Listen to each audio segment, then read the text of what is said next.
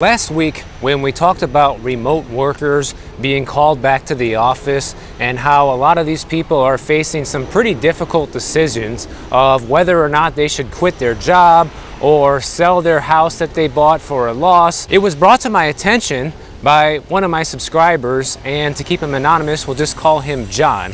And he sent me a story about LendingTree because he works for LendingTree, and LendingTree is one of these companies that is really starting to punish their remote workers, and this is how. So first of all, for those of you who don't know, LendingTree is a mortgage company. They write loans for people looking to buy homes. And for the longest time, LendingTree has been a very employee-friendly company, and he told me that they've always been about retention, wanting to keep their good employees around and doing what it takes to make their employees happy, essentially. And so, but recently, there has been a little bit of a change of heart over at LendingTree, to the point where during the last 3 months, they've turned pretty hostile towards their employees. And what I mean by hostile is that prior to the pandemic, so many of the higher ups at LendingTree were just praising how well people were doing working from home and just talking about how well it was working out and saying that people have been very productive and this is just doing great for all of us. What happened was a lot of people at LendingTree, and it's not just LendingTree, a lot of companies that decided to let their employees work remotely, these people got offered these remote positions. They went out, they bought houses in areas far away from their headquarters of their office, thinking that, you know, we're not going to have to return to the office. But just like many other companies now, LendingTree is falling on some tough financial times. In fact, during the peak of the stock market run-up, their stock was worth about $400 a share. Well, now it's down to about $25. So that is a massive plunge in share prices. And like I told you guys last week, that if you work for a publicly traded company and you're not paying attention to the stock price, then you might not see these layoffs coming. But the thing is, if you watch the stock price and then you see what the company does, you're always going to see layoffs come from these plummeting share prices. Now that LendingTree is in big financial trouble, here's what they're doing. First, they tried doing a hiring freeze, so no more new employees. That didn't work. Then they started performing layoffs, and that still wasn't enough. So now they are still in trouble. And as if that wasn't bad enough, this is another one of these companies that leveraged all of the cheap money that was available when interest rates were practically zero. But here's the problem. A lot of these companies, they borrow money with floating rate debt. And as interest rates creep up, so does their debt obligation. So this company is in big trouble, like so many others. Really, everything that you can think of is just stacking up against LendingTree, because you also have a huge decrease in the amount of people looking to buy a home and applying for a mortgage right now. So they're basically getting slammed on all fronts when it comes to their revenue. So the latest tactic is, hey, why don't we contact all of these people that we said are allowed to work remote and tell them they have to come back into the office now, because chances are it probably wasn't a written agreement like we discussed a couple of times before. So, you know, we can do whatever we want. We can require them to come back into the office 3 days a week. And the idea here is that a lot of people are probably going to choose to quit and look for another job, so that way LendingTree doesn't have to lay these people off. And the beauty of that for them is they don't have to pay unemployment benefits. So that is the exact tactic that companies like LendingTree and many others are using right now to force people into quitting their jobs, because they know that they moved, and, you know, selling a house right now, especially when you just bought one over the past year or so, you're going to lose money. And a lot of people are probably not going to want to do that and would rather take their chances and find another job, which is perfect for companies that are hurting like LendingTree. In fact, there was another story from Realtor.com talking about how 12% of all full-time US employees right now were 100% remote, and 28% have a hybrid schedule where they have to come into the office at least a couple days a week, and then 60% are fully in the office. So still, the lion's share of the jobs out there are in person, not remote. And the interesting thing about this Realtor.com article is they highlight right in here that a lot of companies are starting to take advantage of this tactic where they're calling people back into the office, not because they actually want them to come back into the office, but because they're taking the chance and basically betting that a good chunk of them will quit rather than come back. And that's ultimately going to save these companies a ton of money right now, because they did a survey along with this article, and according to the survey, many of the workers that they surveyed said they were more likely to search for a new job rather than sell their house, because especially now, if a lot of these people sold their homes, they would need to sell at a loss now that home prices are going down. And this is not me saying this, guys. This is a study done from Realtor.com confirming what we've been talking about now for months. And people that do decide to go back to the office and give in to the employer, not only are they likely to sell their home for a loss, but they're going to get hit with a double whammy, because when they need to buy a new place closer to the office, it's going to cost more than the home they have right now, more than likely. And on top of that, they're going to be facing much higher interest rates than they would have a year or two ago. So these people are getting slammed from all sides if they actually need to go back to the office. And we already know that this is happening to John since he sent me this story. But if this is happening to you and you are someone in this position right now, let us all know how you decided to handle this. Are you selling your house and just giving in to the demands of the office? Did you quit the job and find something else? Let everybody know, because I'm sure there's a lot of people facing this dilemma right now, and any helpful tips on how others handled it can probably really help people out right now. Now, the next thing is people need to really start paying attention to see if they have any pending fines or liens with their local town, city government, whatever, county, because there is a new trend starting to tick up right now. And this story here is out of Florida about towns and cities starting to foreclose on people that have unpaid fines or any type of liens right now. This one story that they highlight here is out of Fort Pierce, Florida, and the woman in this story inherited a house from her father, and it's a very old home, over 100 years old, and let's just say it's probably not in the greatest physical condition. The house is totally paid off, has been for a long time. Ever since she inherited this home, she's been living in it since 2017. But now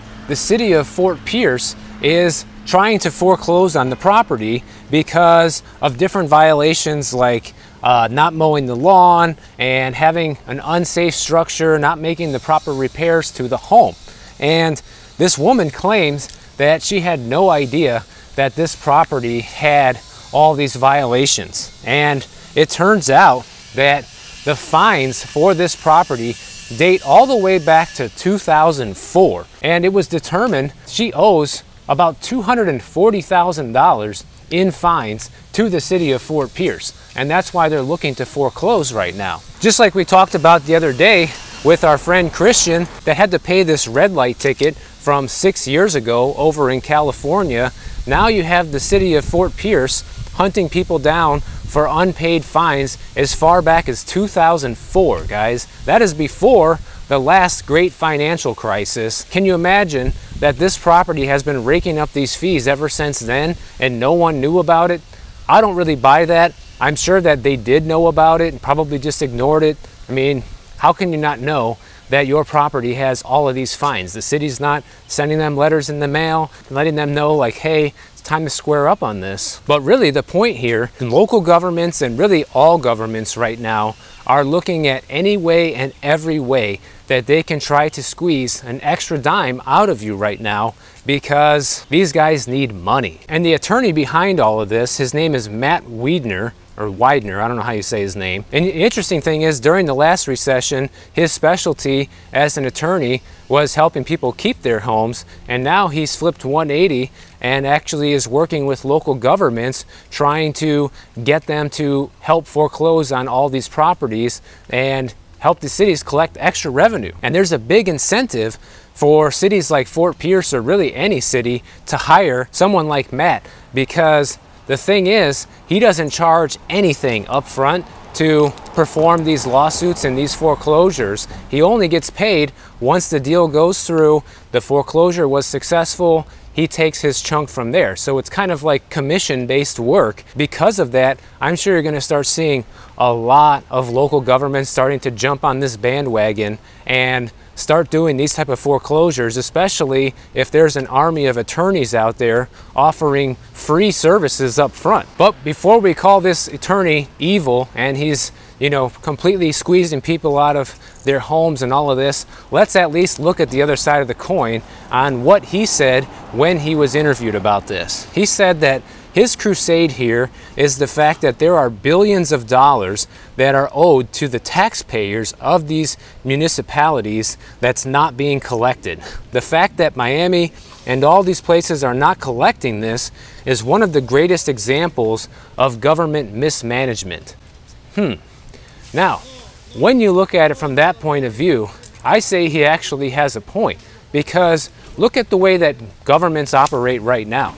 They usually, instead of doing these foreclosures on people that owe all this money or whatever, instead they opt to charge you and I more via raising your property taxes every year. Or if they need money, they'll issue bonds and, you know, have the city go into debt and have investors in the city, and they pay off those bonds through extra taxes through that way as well. So you have all these cities and governments that have ways to tax people extra, but instead of taxing people extra, maybe they should be going after the people that aren't paying their bills, because that's what it sounds like they're trying to do with this. So let me know what you guys think. Do you think that they're doing the right thing by foreclosing on people that have unpaid bills since 2004?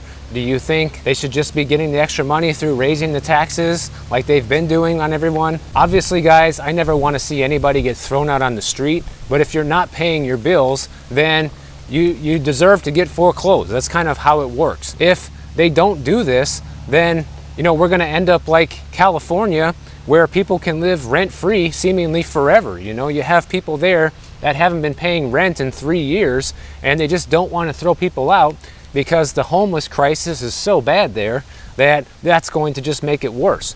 But how is that the problem of people that pay all their bills on time? You know what I'm saying?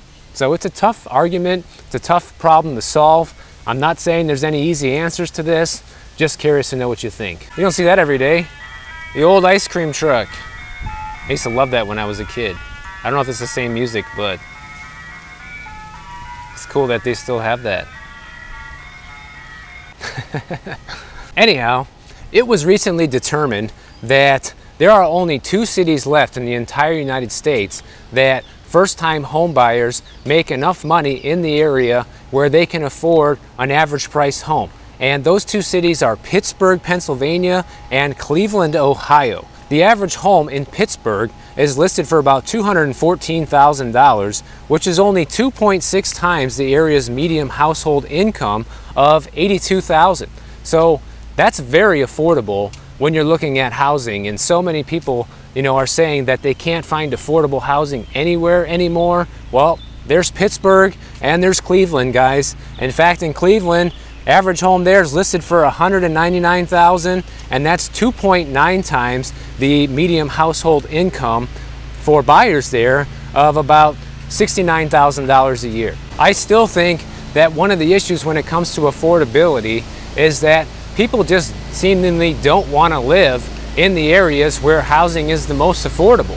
And that's one of the reasons why housing is so expensive in the areas that it's expensive, because everyone wants to live there. It's totally the opposite thing. This little story here is proof that there are some little pockets out there of affordability. So for people that want to be homeowners and that's your #1 goal in life, maybe you got to start somewhere and look at places like this. Because on the contrary to that, the least affordable housing markets are Los Angeles, San Francisco, San Diego, Miami, and Las Vegas compared to what people earn, right? So you can't just look at these places like, oh, I want to live in Las Vegas or Miami or LA. Yeah, well, you and the rest of the world, and that's why things are so expensive in these areas. Now, many of you probably know that Credit Suisse was another bank failure that happened over this past weekend. And funny how all these bank failures are happening over the weekend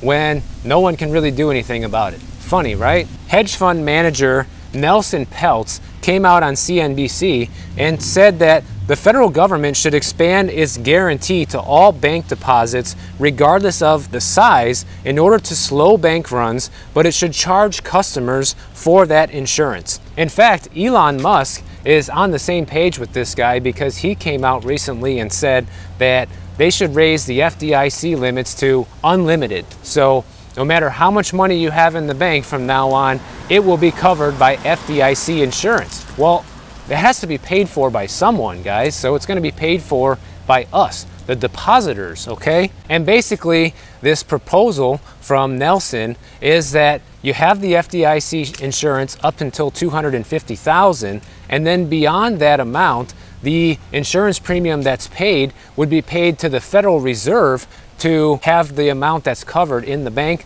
unlimited. He says, I would put together a plan that applies only to U.S. banks and that the Fed gets an insurance premium for any money you leave in a U.S. accredited bank over 250 grand. So you're creating income for the Fed, and in exchange for that, they insure the coverage. And he thinks that the fees for this should come out of things like the interest they pay you on your CD account, for example. And that banks should be limited on how much cash they can accept to begin with from depositors. So there wouldn't be an unlimited amount that you could put in any given bank, which I think is a good idea to limit how much any one person can deposit in a particular bank. Whatever that limit should actually be in order to be able to fully back up all of their depositors. But he's saying regardless of what happens, whether there's any more future bank runs or not, that they should be doing this in order to reassure customers and to secure the banking system before everything completely collapses. Now, I'm not sure how I feel about this. On the one hand, I think it would be good that we would have all of the deposits guaranteed from now on to basically prevent more bank runs. So that would be a good thing for our banking system altogether. But the problem I see with it, as usual, is who's paying for this, guys? You know, we are. So your premiums and the fees that your bank is charging you is ultimately going towards insuring rich people's deposits. Because let's face it, people that don't have a lot of money in the bank are the ones that pay the most fees in the form of overdraft fees, account monthly maintenance fees. Because look, most of the major bank accounts today, the minimum account balance for a lot of them is probably at least $3,000 that you need to keep in the account. Otherwise, they'll charge you a $20 or $25 a month maintenance fee each month. And then if you go over, if you have an overdraft fee or anything like that, there's an additional fee. Oh, you need to get a cashier's check, there's a fee for that. So there's a fee for practically everything with these banks, and people that don't have a lot of money are the ones that pay the most in fees and will ultimately be subsidizing the insurance policies for people that have a lot of money in the bank. So that's kind of my gripe with this and where I think it's just not right. So I definitely don't think that this idea is perfect, but at least it's kind of brainstorming on what maybe they should be doing in order to make sure that this entire system doesn't come down and collapse. You know, personally, I think they should just throw everything back on the gold standard while they can before the BRICS nations take over the world. But hey, I'm not in charge, so that's just my idea. But since we know they're probably not going to do that, they need to be looking at ways to protect people's money while it's still worth something anyhow. But really the biggest threat right now from the banking system, besides more bank runs, is a credit crunch that is very likely to come, because if banks don't feel secure lending right now, then they're going to tighten up the amount of lending that they do, and that's going to completely crash the economy, guys. Whatever is left of the economy that we have right now will be completely decimated when this credit crunch fully kicks in. Because if people cannot borrow to buy cars or buy houses or, you know, just finance a TV or whatever they want to do, then it's game over. You know, we're going to be plunged straight into a depression most likely. We just saw a couple days ago that the European Central Bank, they went ahead with their half-a-point rate hike regardless of what's going on here. And we know that this week it's all eyes on the Fed, and hopefully they follow suit and do the same and move forward with their interest rate hikes rather than a pause right now, which would probably be sending a very bad message to a lot of people if they were to pause at a time when inflation is still raging. And one of the potential scariest futures of the banking system right now, like so many of you mentioned in the comments, is the potential of a coming CBDC, or the central bank digital currency, which is a way for the government to completely track and control every single cent that you spend from now on. And that's not something that most of us want, right? Florida's governor, Ron DeSantis, just recently came out with a proposal to completely ban the use of any sort of CBDC here in the state of Florida. And the reason for this is to protect Florida consumers and businesses from the reckless adoption of a centralized digital dollar, which will stifle innovation and promote government-sanctioned surveillance. And the proposed law would also prohibit in Florida the use of a CBDC issued by any overseas central bank, and the governor's statement calls on other states to adopt similar legislation. And this comes after last year when Biden came out and approved the federal government to do a study on using the CBDC. And DeSantis also says that having a CBDC would not only destroy our privacy, but it would also destroy the local banking system altogether. Because if there were to be a CBDC, all these local banks and credit unions would pretty much go out of business overnight, as they would no longer be necessary for the banking system. And guys, I love that he came out and said this, because at least there is someone out there looking out for our future when it comes to this. And I don't care if Florida ends up being the only state where CBDCs are not allowed, at least there will be somewhere where the government cannot control every little thing that you buy. And I think more states are going to wake up and adopt something similar to this if they want to go ahead and push this thing forward. I mean, just look at Missouri. They're already looking at using gold as legal tender, okay? And you have the BRICS nations that are backing up their resources by gold and things like that. So I think you're going to see a reversal in policies in places that realize that this is going to strip away whatever freedom we have left. I, for one, definitely never want to be using any sort of CBDC currency. If it means that, everything needs to be traded in gold and silver from now on, or Bitcoin or whatever else, in order to prevent this, then I'm game. Because I think this whole thing is ridiculous, and there should be no way that they should be considering this right now. If you guys enjoyed this video, make sure you click the bell notification down below. YouTube will alert you every time I post a new video. And if you don't want to wait, check out my next one on the screen right over here. And I'll see you in the next one.